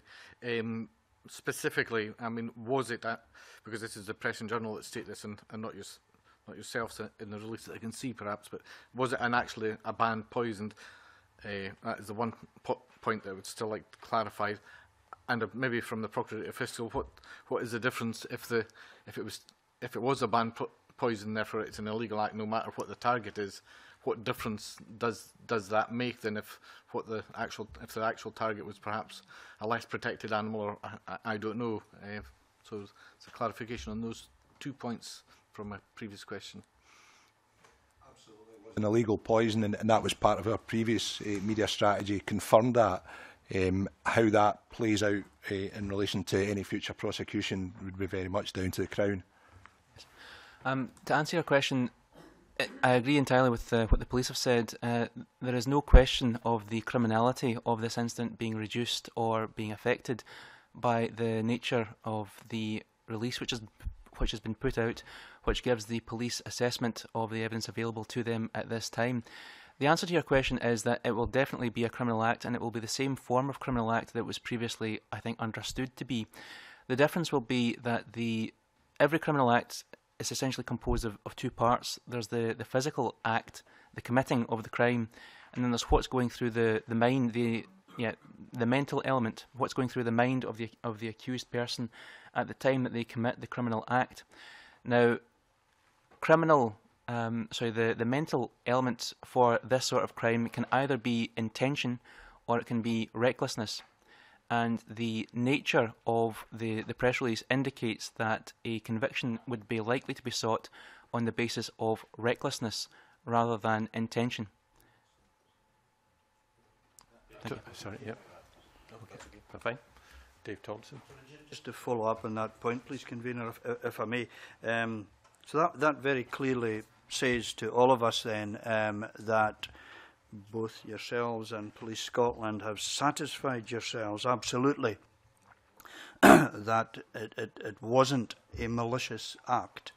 And some of the rumours going about, you know, were suggesting that it was something that was done maliciously to try and malign other people. So you very clearly, I think, said today that you're ruling out, you've satisfied yourselves, you've got enough evidence to show that it wasn't done maliciously, that it was something that was reckless and accidental and reckless, I suppose. Would that be a fair summation of what you've said, or do you want to clarify that further? I don't think it is. If I can clarify, I don't think we've satisfied ourselves beyond all doubt, and I don't have the wording of the press release in front of me, but we were very careful in the language that we used. It would appear that members do. I think the language that we used was very clear in that it was our assessment. I don't know if you can remember the exact words, Robbie, that we used. We said most likely. So again, it was a press release to inform. It's not.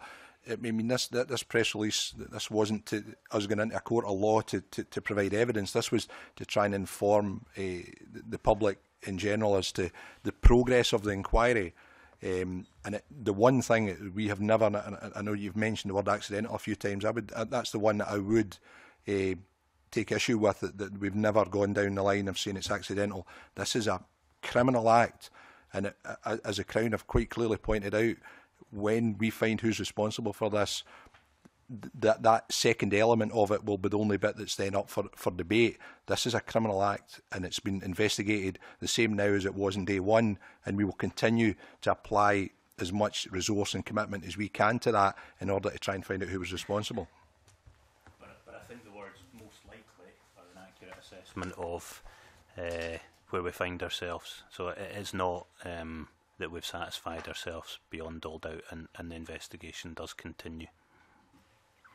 Can I just perhaps thank you very much for that explanations, which are very helpful to people out there, especially in the local area who have great concerns.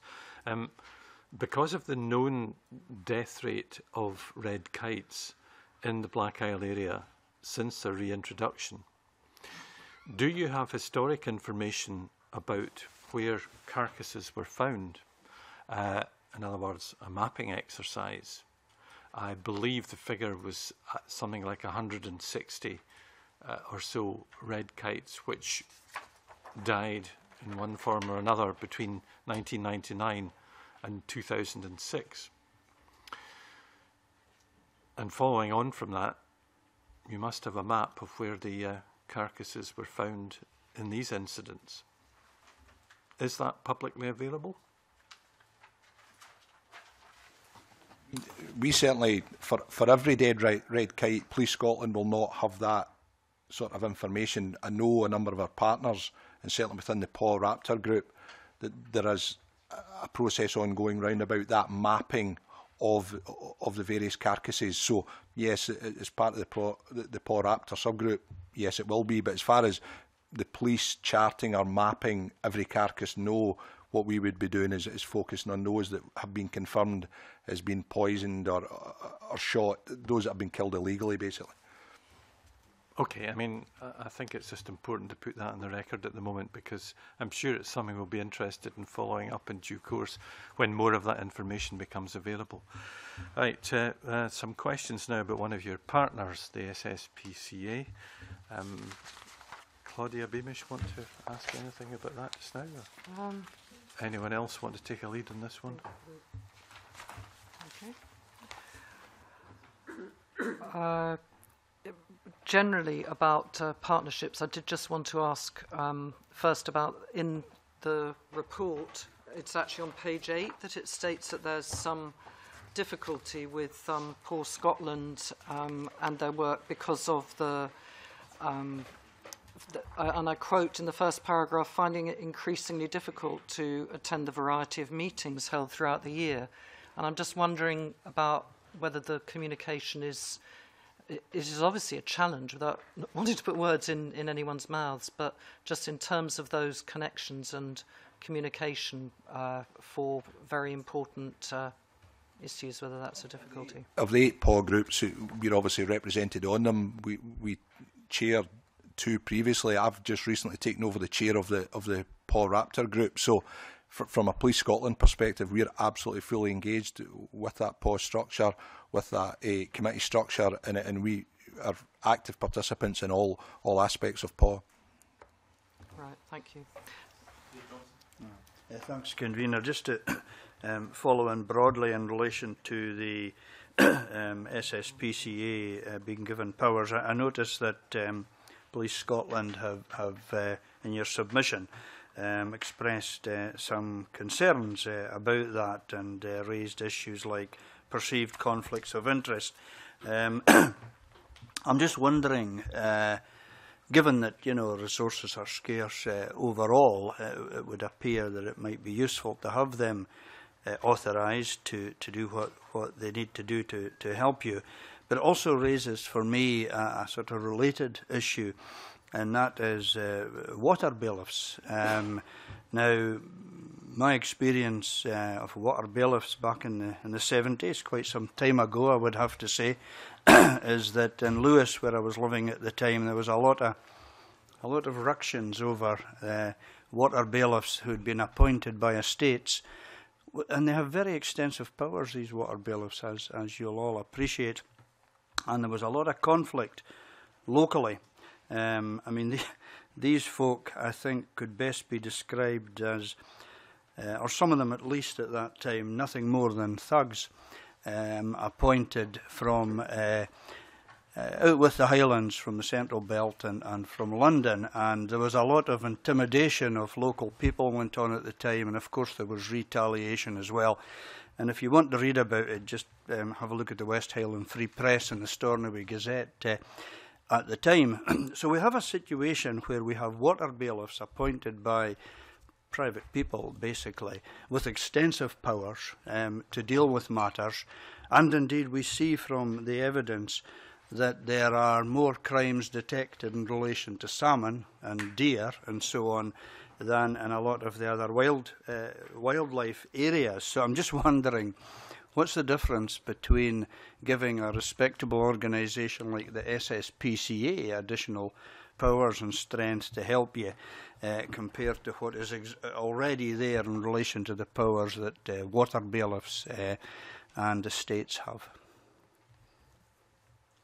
Okay, there's a number of points raised in that which I'll try to cover in turn. I think the principle is that we're very keen to work with SSPCA as partners who bring a lot of expertise and resource to wildlife crime investigation currently. We have made some suggestions where we think their powers could be enhanced. But I think, as you've highlighted by perhaps the anecdote in relation to water bailiffs, from your experience, we would have concerns that the SSPCA are not well equipped as an organisation to take on the nature and strength of the powers that are proposed within the consultation. The world has changed quite dramatically in a short space of years. The police, as an investigating agency, when we have powers to interfere with people's lives in any way, whether that is through the seizure of property or whether that is through preventing them from going about their business or being at liberty, are under very strong scrutiny measures and an increasing legislative framework which directs the way in which we do that and the rigorous measures that are put in place to capture and record the way in which that is done.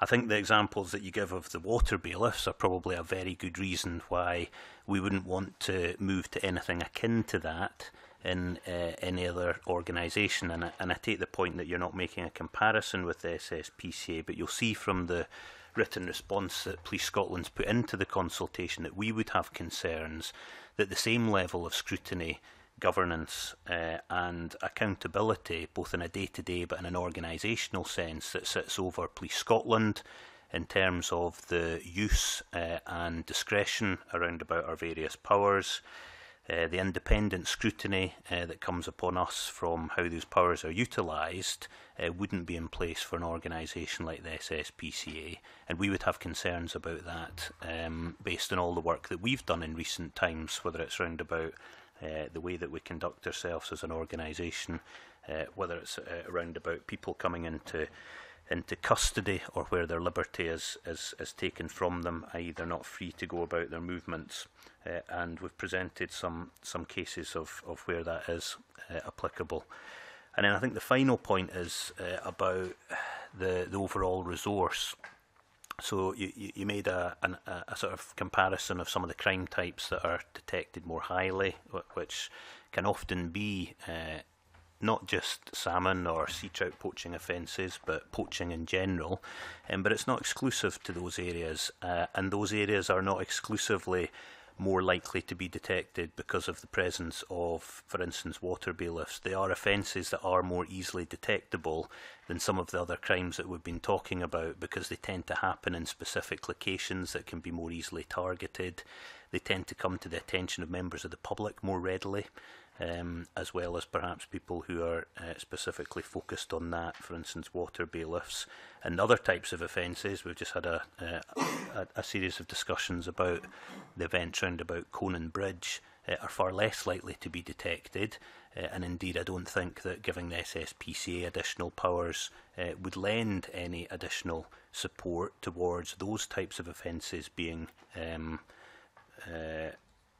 either recorded in higher numbers or detected in greater numbers. I think the SSPCA suggests that they have around 60 officers who they could put to doing this. I don't think that they are 60 officers who are currently under-deployed or indeed sitting free as additional to this. And I think in the scheme of some of the commitments that Police Scotland's able to make, the numbers of officers that we have, I don't believe that outweighs some of the counterbalance in terms of the concerns that we would have if these powers were to be brought to the SSPCA. So we appreciate it's a difference of view. That's something that we have to work through with SSPCA and continue all the good work that we do with them, but it's based on a foundation of principle and our understanding of where we can most constructively and properly work together. Well, thank you very much for that. I fully agree with you that the issues of accountability and scrutiny are extremely important, and that would obviously have to be something that would need to be looked at very, very closely if those kind of powers were going to be given to the SSPCA. Did I detect in your answer, however, that you may favour similar accountability and scrutiny being applied to the work of water bailiffs? We haven't looked at that in any great degree of detail. What I would say is that our experience is that the powers that water bailiffs have, and which I think, as you've already highlighted from your own experience, were perhaps used in the past, are now no longer used routinely. We do not have experience of water bailiffs who think that they are in a position to apprehend people. They understand that both public perceptions and indeed legal perspectives on people being brought into custody, detained, have changed fairly dramatically. And rightly so, I would argue that the scrutiny that needs to be brought to bear when somebody is going to be apprehended and not allowed to go about their business is quite rightly far more rigorous than from your experiences in the past, and therefore our experience is that water bailiffs no longer use those powers, and I don't have any experiences of where that has been the case in recent times that's come to my attention. No, as modern technologies evolve, use of mobile phones, the experience of Police Scotland at the moment is that water bailiffs are much more inclined to contact us and phone us and have the police engaged at a very early stage. Obviously they're talking about incidents that's happening at water's edge and things like that, so the risk assessment round about them becoming involved as maybe they would have done in the past, that's not our experience of what's happening. The powers are there, and you may be right, there may be an option to review what those powers look like. Our experience at the moment is they're not being utilised, they're not using the full breadth of the powers that they have. But that's not to say they're not still effective in what they're doing, because they involve the police at an early stage. Well, that's very interesting to hear that, because as you say, the powers are still there, but different methodologies may be being applied at the current time. But that's not to say if someone did want to use those powers, then you know, they would be acting legally. Maybe it's something that we need to look at as a committee sometime in the future. I think we will be looking at this in terms of the Wild Fisheries Review, which has made some recommendations, but it talks about there only being a need for modest reforms. I just looked it up just now in the particular recommendations of Andrew Thinn, Jane Hope and Michelle Francis. So we will come to this again. Claudia Beamish on SSPCA. Right, yeah, thank you, Convener. Just to go a bit further forward on that point about the SSPCA in relation to the consultation and the Police Scotland submission. I understand that in your response that an alternative was proposed where inspectors could be empowered to seize evidence of wildlife crimes if it was found in the course of their investigations. Do correct me if I've got that wrong, but that was my understanding. Could I ask if that is the case, firstly? And also whether at Police Scotland, whether you have any concerns about SSPCA's existing powers in relation to animal health and welfare legislation? No, absolutely not. Current powers, and when you look at what they're trying to do around about welfare and care of animals, Police Scotland have no concerns around about that. Where we looked at, we were trying to be constructive in what we replied as part of the consultation, and obviously, as Mr Graham's outlined, there were points that we believe needed to be made, but that proposal was that there is occasions where the SSPCA find themselves in a situation where quite legitimately they're doing the right thing, they're in treating welfare, looking at an incident, and it turns into something else, and it seemed to us very sensible to thereafter say, well, actually, as a result of that change in the circumstances, could they then be a bit more pragmatic about what they do about that incident and be able to extend their powers a little bit to actually physically seize evidence, etc. at that time? Where it then becomes difficult is that for the forensic examination of that evidence, etc., that needs to be us. That needs to come to the police. So we need to become involved in that process. But if, by allowing SSPCA to take that initial action, that gets that evidence secured at an early stage and gives us an additional opportunity to exploit forensic evidence from it, that's absolutely the right thing to do. Right, thank you. Any other questions about the SSPCA just now? If not, then we'll move on to Nigel Dawn wants to look at vicarious liability. Thank you, Convener. I'd like briefly, gentlemen, if I may, to take you to the Wildlife and Natural Environment Scotland Act 2011, which may or may not be at the top of your heads, top of your minds, but that introduced a level of vicarious liability. And looking back on Section 24, it seems that it covered both employees and agents and a person providing relevant services, and at the very end it was an attempt to make sure that it didn't matter who actually engaged the person providing those relevant services. All of it designed, of course, to make sure that there weren't ways out for people to say, well, we weren't actually vicariously liable. I'm just wondering, I recognise this is actually relatively recent in prosecutorial terms, but I'm wondering whether you can reflect on what that Act provided, whether it seems to have covered the ground that you wanted it to cover, whether, therefore, there might be other things that we should be adding to it, or just how effective it seems to be as an enforcement at prosecutorial level, please. I agree with you that it certainly is early days in terms of the Act. There are two matters in terms of this section which are now in the court system, but both are some way from proceeding to trial. My impression for at this stage, on the basis of our experience with it so far, is that the Act is quite comprehensively drafted, and as such is an effective tool and captures a great deal of what are known as special capacities, people who are acting in the capacity of for example, an employee or a person who's providing services. So I have no particular concerns about the wording of the Act just now, and I do think that it's fit for purpose. Certainly at this stage, I wouldn't propose any amendments to it. In terms of the effect that it is having, that can really only be judged fully once cases do go to court or resolve following procedure. But I would say that in contact with other stakeholders in the course of our PAW meetings, it's been made very clear to me that it is having a big impact. I mean, I think amongst people who envisage themselves or who anticipate that this is something that might affect them, then it is something that responsible people are very concerned about. And I want to stress, I mean, this Act has been passed in response to a perceived problem. And the perceived problem was that crimes were being committed by employees, but they were either being winked at or in fact instructed by people who were up the chain from them. I think that problem does exist. I think that the scope of that problem, I certainly would hope that it's relatively limited. But the great virtue of the Act is twofold. First of all, it addresses that problem, but it also moves the whole question of protecting wildlife up the priority list for everyone else. I mean, I'm very conscious that people who run these businesses are very busy people and they have a lot of calls on their time.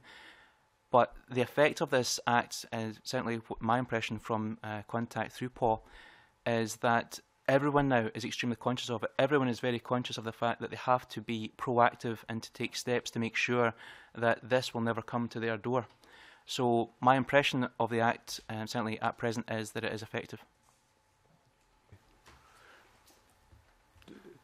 From our point of view, obviously in consultation with the Crown, what we've tried to do is ensure that an investigation around about vicarious liability is as robust as it can be, and we have had a couple already, and we've tried to share that learning linked in with Crown about how best to build that type of case.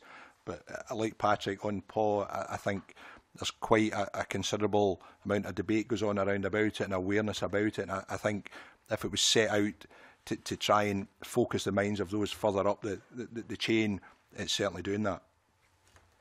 Thank you. A supplementary from Graham Day.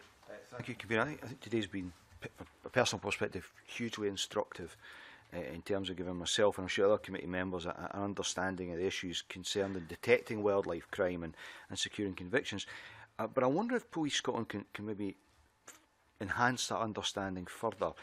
From the investigations that you carry out into raptor persecution in particular, is there any evidence that in some instances the actions have been perpetrated not by estates or landowners or their employees, but by others potentially with a view to besmirching the reputation of estates or the wider sector? I mean, does that sort of thing go on in your experience, and if so, to what extent? I'm acutely aware that there is a view that does go on. I'm not aware that we have ever gathered any evidence that supports that view, but equally we haven't been able to say that does not happen in the cases that we haven't resolved. I think I'm right in saying that there are no cases where we have investigated that as being a hypothesis where we have been able to demonstrate that has actually happened. Thank you. Well, thank you very much for what has been a really important session for us. I guess future committees will have, and our own hopefully next year, will have a much better understanding of the processes that we've gone through. Your evidence has been most helpful, and the detail which you're going to follow up in writing to us will be an added benefit. I'm going to close the meeting at this stage with thanks to you all for coming. And note that at the next meeting on Wednesday the 5th of November, the committee will take evidence from the Minister on Wildlife Crime 2013 annual report, and will take evidence on a draft budget from stakeholders on the forestry theme. So thank you very much. I close the meeting completely just now and wish you all good afternoon.